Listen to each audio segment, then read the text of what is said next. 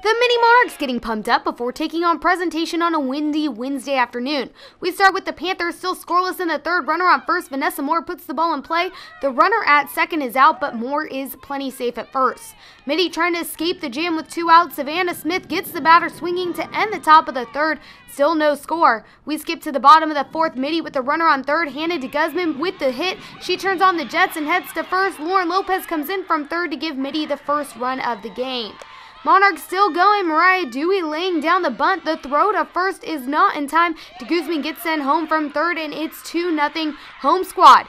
Mitty clicking on all cylinders in the fourth. 2 runners on, and it's catcher Julia Lucas doing her thing. She knocks the ball to right field. ORTIZ and KRISSY MIYAHARA across the plate to make it 4-0. Very next batter, Hannah Edwards liking what she sees. Edwards with the base hit to center. That will score a diamond. Holland Mitty ends the fourth up 5. Bottom 5, Monarchs not done. It's DEGUZMAN with another hit, this time up the left field line. Stewart comes trotting in to make it 6-0. And a little more insurance for Mitty here. ORTIZ pops the ball in the air. It's going to sail with the wind. The catch is made, but LOPEZ and DEGUZMAN come home, and Mitty gets the victory with a final of 8-0, now 5-1 in the West Catholic League.